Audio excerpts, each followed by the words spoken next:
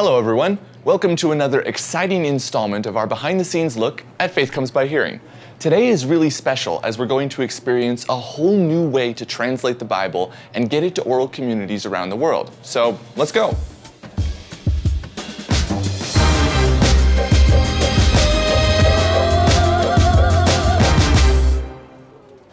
Let's see here. I think back here in the corner maybe?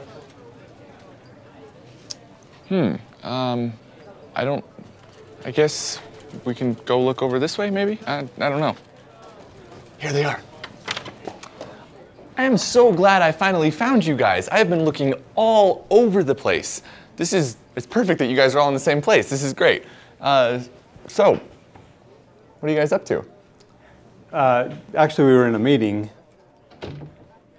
and we were talking about our next OBT project in Zambia. Oh, perfect. That's what I came for. So could you tell our audience a little bit about what OBT stands for? Yeah, it's Oral Bible Translation. Okay, yes, Oral Bible Translation. So what is the difference between that and a regular Bible translation? You know, maybe sitting around and explaining this isn't the best way to go about it. What if we went and showed you how an OBT project works? That would be amazing. Yes, let's do that. So there are hundreds of languages around the world that have no written form, and even those that do have an alphabet, very few people read. So how can these people get a translation in their language when there's no writing? Well, Oral Bible Translation is an audio-to-audio translation. Okay. So the translator listens to the scripture in a language that he understands, and then they'll translate into their mother tongue. Wow. So what exactly are they doing here then? So Jaron is our translator. Okay. Right now he's listening to a story in the Gospel of Luke in a language that he understands, and then he's going through a process called internalization, where he'll go through these techniques to really immerse himself in the scripture and understand all the aspects so that he can translate it accurately into his mother tongue.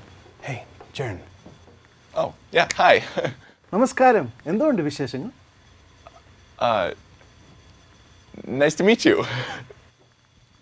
Okay, Jaron, you ready to record the first draft? रात के समय में मैदान में अपनी भेड़ों की रखवाली कर रहे थे. ആ രാത്രിയില് ആട്ടിടയന്മാർ ആടിനെ മേയിച്ചുകൊണ്ടിരിക്കുമ്പോൾ ഒരു ദൈവദൂതൻ പ്രത്യക്ഷപ്പെട്ടു. അവരുടെ ചുറ്റിനും. This is so fascinating. I think I'm starting to see how this works. This is amazing. So was that good? That was good, but let's try another draft. എങ്ങനെയാണ് നിങ്ങളുടെ അഭിപ്രായം? നല്ലതായി ചെയ്തോ അതോ വീണ്ടും റെക്കോർഡ് ചെയ്യണോ?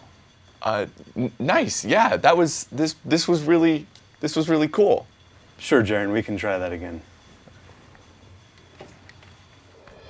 Well, thanks for joining me this week as we learned about the fascinating process of oral Bible translation.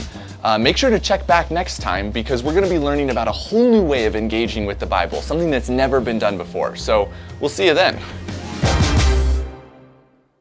നിങ്ങൾക്ക് എല്ലാവർക്കും മനസ്സിലാവുന്നുണ്ട് ഞാൻ പറയുന്നത്. പക്ഷെ ഇയാൾക്ക് എന്താ ഒന്നും മനസ്സിലാകാത്തത്? Well, I think you're right, Jaron. Completely right.